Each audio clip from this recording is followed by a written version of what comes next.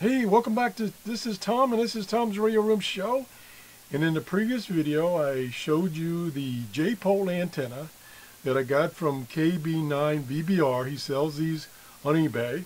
You can look at his eBay page by just searching for KB9VBR.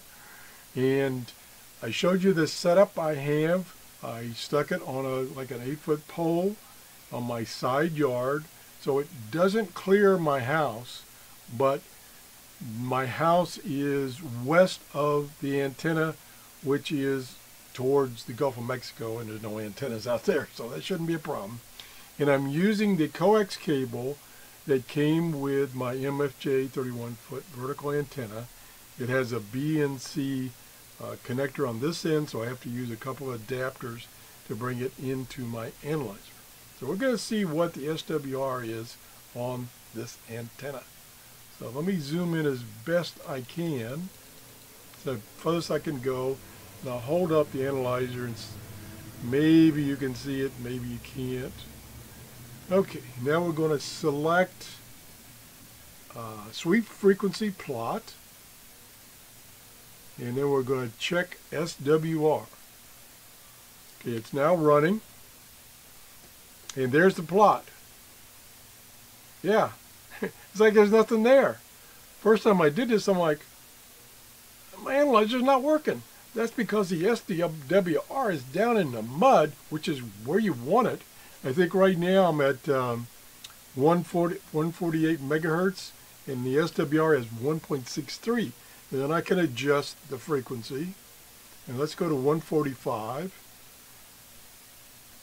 Or approximately 145. Okay, this is 144.99999, and the SWR is 1.43.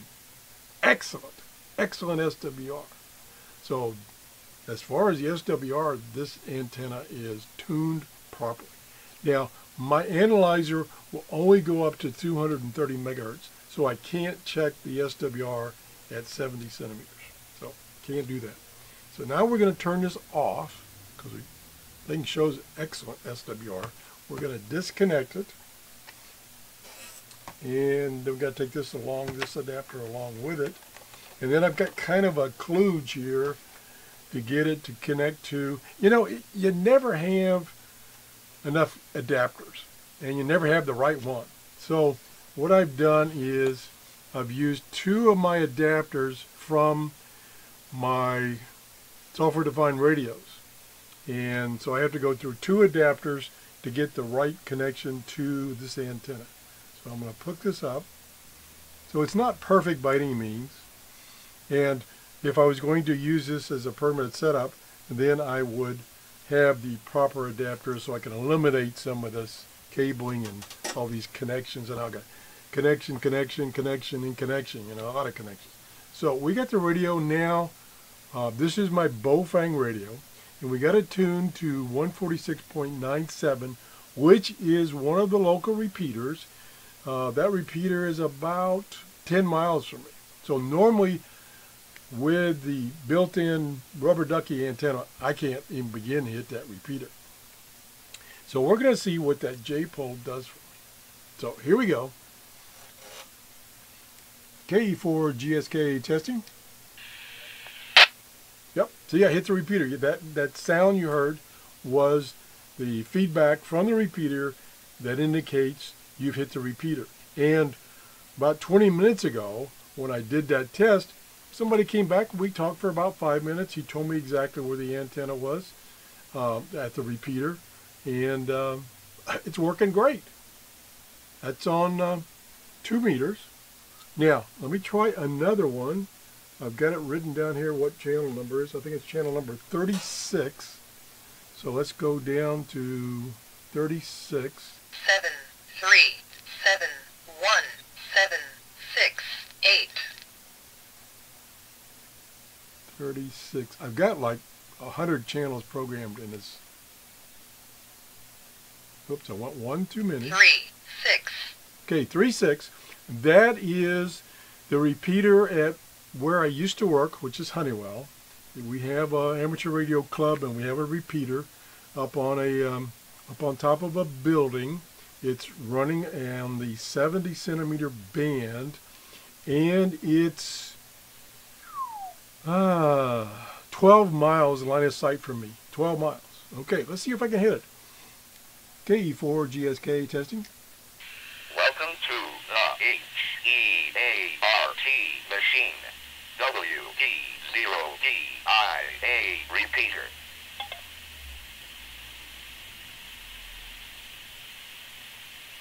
Good morning. I love the way we've set that up so it gives you some indications of what your repeater you're on. And it only does that on the initial contact. So that's 11, 12 miles from me. Like I say, I'm downstairs in my workshop with this external antenna and all these kludge cables. Normally, upstairs, in the window that faces this repeater's antenna and the rubber duck antenna, I can just barely make that repeater. Now I'm not having any problems whatsoever.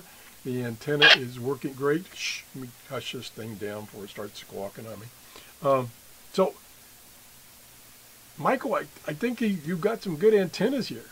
So if you're interested in one of these antennas, contact Mike on eBay. Again, KB9VBR is his name on eBay.